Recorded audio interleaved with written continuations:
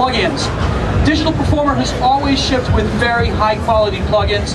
We have 64-bit processing, surround sound plugins, mastering plugins, convolution reverbs, and in DP version 8 we have 15 new high quality plugins. We're using convolution modeling and a process called physics modeling that allows us to emulate hardware units, classic vintage hardware units emulated as plugins inside DP. Let's take a look. Switch over to my mixing board, and I've got some backing tracks set up here. And I'm going to solo up the kick drum. I've got a bunch of drum tracks here, just microphones in front of a drum set, no processing going on. When we listen to that solo kick track, you're going to hear a little bit of bleed from the other tracks. Only an audio engineer wants to sit and listen to a kick drum. Now let me hear another 5 minutes of that. All right, let's see if we can enhance that kick drum a little bit. This is the sub-kick plugin, new in DP8. You ever go into a studio and you see that somebody who's used a small speaker as a microphone? Maybe they got a 5-inch or an 8-inch speaker and they put it in front of a kick drum or, say, a bass guitar cabinet, and that speaker is working as a microphone, but it's got a very large diaphragm, and it's able to capture a very low frequency wave coming off of the drum or the bass guitar cabinet. That's what sub-kick is all about. I've got a blend control or a mix control. When it's all the way to the left, we're hearing only the dry original signal. As I turn that to the right, you're going to hear that sub-kick element. Alright, so now we're only hearing the sub-kick sound. We've got a resonance control, pitch control. Let's go find the resonant frequency of the Anaheim Convention Center. This screen is shaking there. Got a drive control. So you dial in the sound that you want, you tune it up. We'll go back to our dry sound. Bring in that sub-kick to just enhance the bottom end of our kick drum. So the new sub-kick plugin. All right, that's on the kick drum. What about the rest of the drum set? I'll bring the rest of the drums into the solo group. So let's see if we can make the rest of the drum set match how good that kick drum is sounding. I've got a stereo subgroup here that I'm sending the drums through, and on that subgroup I have our new dynamic equalizer. This is really two effects inside one plugin. This is a multi-band equalizer, and each of those EQ bands has its own compressor. So if I choose the low shelf filter, then I see compression controls for the low shelf. I'll turn the threshold all the way up so the compressor's not doing anything. And we'll bring in that low frequency band, that shelving filter. A lot of low end, really out of control. Let's tighten that up. We drop down the threshold. Now you can see the gain reduction both here and in the metering over there. So now I have precise control of boost or cut, and then the dynamics within that frequency band. Go to the high shelf filter, bring that in. Again, we set how much gain reduction we want. Let's go find a mid-band EQ. We'll solo that mid-band EQ. Really dial in on the sound that we want to find. How much compression do we want on that frequency? All right, bring it back into the full bandwidth mix. Get right to the part. Here we go. All right, no multi-band dynamic equalizer. Bring it in, and now we've tightened up the sound and made that drum set really sparkle. Okay, so we got some good sounding drums now. How about the bass? Well, I got a keyboard bass here. We'll solo that up. It's a Korg synthesizer going through a guitar amplifier, and there's a mic on the guitar. That's the bleed that you hear. But it's a monophonic sound. Let's make that a bit more interesting with our ensemble chorus. Now this is a 2-channel modulation processor, 2 independent modulators, although they can be linked. See how I can link those controls?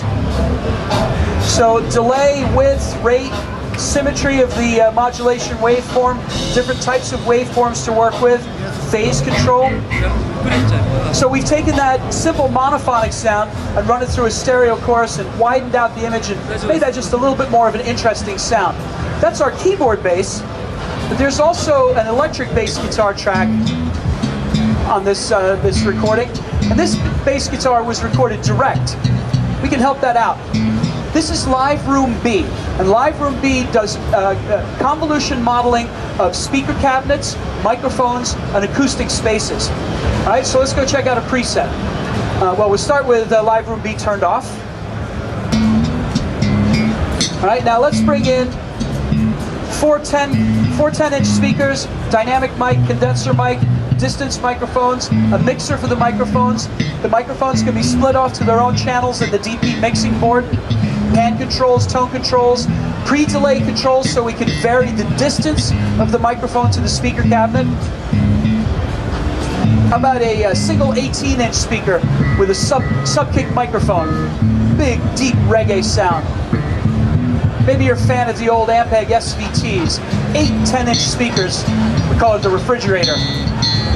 Or check this out. A single 15-inch speaker. If we listen carefully, it sounds like reverb going on in there. And that's because we've turned up the distance microphones here. But now we got a big room. Let's make the room a little smaller. So with the decay control here, again, this is convolution modeling at the ambience, so the microphones are still turned up, the distance mics, but it's a smaller room. Remember the old Sgt. Pepper's record with the beautiful Paul McCartney bass sounds? You can hear that Ampeg B15 cabinet, microphone about 5 or 6 feet away, the sound bouncing off the wooden floor into the microphone. You can dial in exactly the tone that you want for your bass player. Give the bass player a little love. All right, so we got drums, we got bass. How about some guitar? Ladies and gentlemen, the world's most patient guitar player over here. Now he gets to have a little bit of fun. And I need some screen real estate, so let's move everything over like this. And let's follow the plumbing. We got a guitar. The guitar is plugged into a patch cord. The patch cord is then plugged into a Motu Z-Box. A Z-Box is an impedance adapter. So as far as that guitar is concerned, it thinks it's plugged into a Fender guitar amplifier. The pickups have the correct impedance load on them. Then we go from the Z-Box into our 896 Mark III audio interface. The signal goes up into Digital Performor, through DP and whatever plugins we're running, back out to the interface and out to the speakers. So Dave can play his guitar live through Digital Performor. Now we're running our entire demo on a laptop computer. And I gig with this. I play keyboards and guitar in a band, and my gig rig, what I take to the gig, is a USB keyboard, my guitar, my laptop computer, and a half-rack space audio interface. I use the Motu Ultralight. So I get all my keyboard sounds out of the computer, I get all my guitar processing out of the computer. I don't have to carry around amplifiers and pedal boards. I can plug right into the PA system and get exactly the sound I need. What does a guitar player want? A cool amplifier. So this is a physics model of the Vox AC30. Physics model means that we took the original circuitry, and you know the Vox AC30, they actually changed how their tone controls work, and we have both models, the modern and the vintage tone controls for that AC30. So this is the software version. A beautiful tremolo.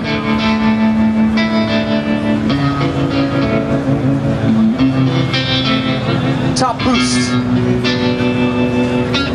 This is the amplifier that the Edge uses in U2. Very classic sound. Now, get yourself an amplifier. Well, the amplifier needs to go through a cool cabinet. So you remember Live Room B for the bass? Well, this is Live Stage. And this is a super efficient plugin, very easy on the CPU. And it's doing convolution modeling of guitar cabinets, microphones, and ambience. So let's put that Vox AC30 through a single 8-inch speaker. Off-axis microphone. Distance microphone. Mic from the back of the cabinet. Or how about we go to a 212 open back cabinet. Mic right on axis, off axis. I happen to know that Dave really likes that classic Marshall cabinet, the 412 closed back. I think we're going to go with the off-axis mic this time. I kind of like that tone. All right, so we got our amplifier, we got our cabinet. But you know, we're not limited to the Vox AC30. DP8 is also shipping with the Soloist, and this is a physics model of the Mesa Boogie dual rectifier, which is a 3-channel amplifier, and this is Mesa Boogie's version of a clean channel.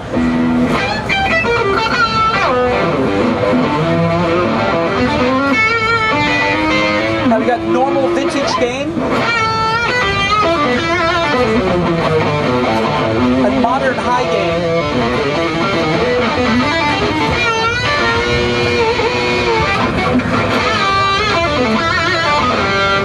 So whether you're looking for vintage amps or modern amps, DP8's got them. All right, so I got a choice of amplifiers, got my cabinets. Now it's time for a little spring reverb.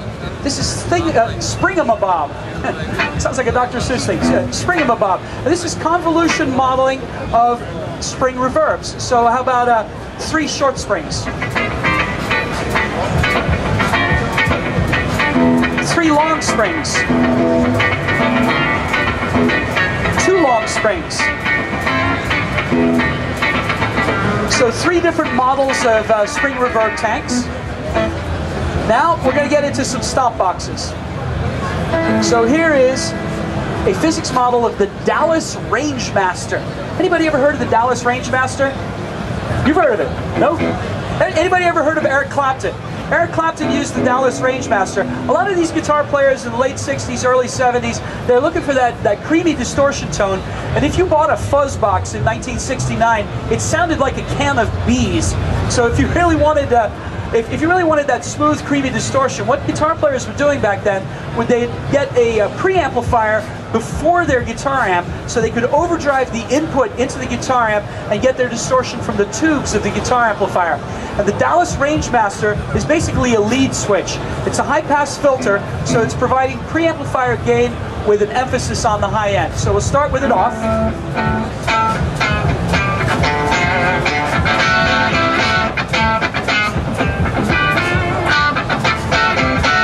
Hear that bite. So we'll call that our lead switch. Now we're going to follow that with a compressor. Remember the old MXR Dynacomp? This is our Dynasquash. Infinity limiting. MXR sold this as a sustain pedal.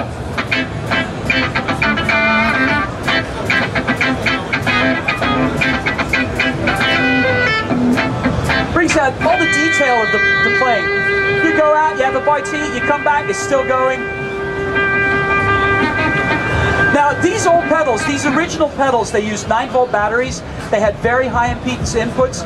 They were really noisy, and all of those problems are gone. So if you want to use the model of the MXR Dynacomp on your snare drum, on your vocal track, you can do that. Very high quality effects, and not just for guitar. All right, so we're going to follow the compressor with some modulation effects. Here's our model of the MXR Phase 90. Well-known player was Donald Fagen from Steely Dan. He ran his Fender Rhodes through the Phase 90. This is our analog phaser. Here's the stun setting, the kill setting. Captain Kirk used a mean phaser.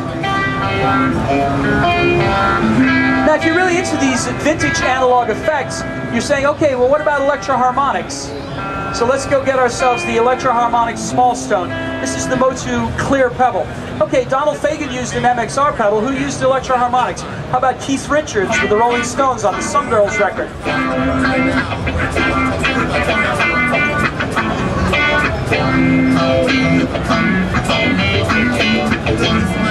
This is the original stuff. If you're looking for that sound, you got it. All right, so there's a couple of phase shifters for you. How about a little bit of an analog delay? Remember the old Memory Man? This is a DOD analog delay. Hear how the pitch shifts as I move the delay time? Just like the original. All right, we turn up the note repeat.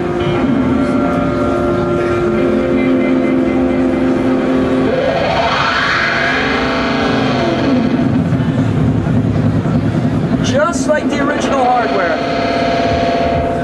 Only clean bucket brigade delay technology with no noise. All right, so that's our analog delay. And one more plug-in to show you. It's our analog flanger, and this is a physics model of the Electro-Harmonics Electric Mistress. Classic flanger pedal.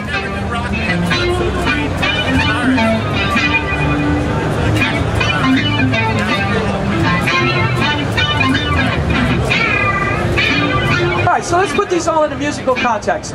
We're going to play back some backing tracks. Dave's going to play along over top through these effects. We're going to start off with the Vox AC30 going through the live stage cabinet.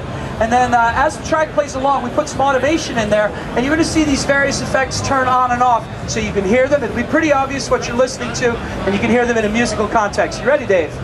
Here we go. AC 30 and a cabinet. High top booster and spring-a-bob.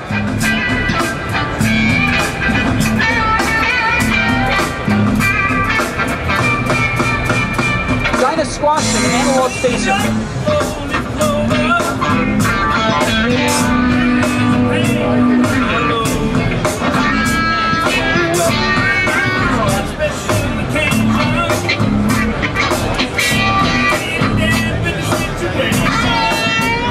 Analog delay.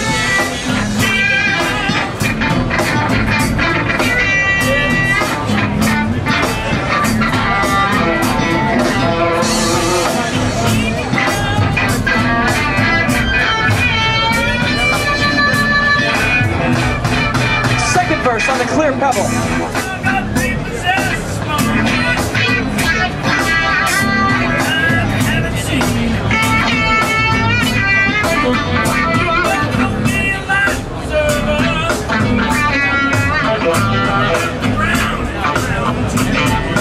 Second chorus on the analog delay. Watch the automation.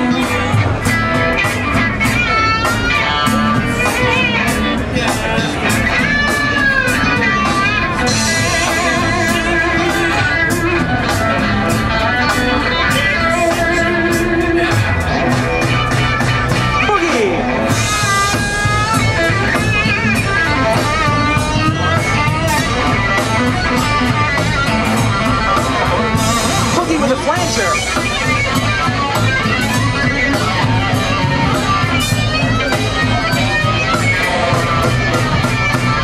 Back to the delay.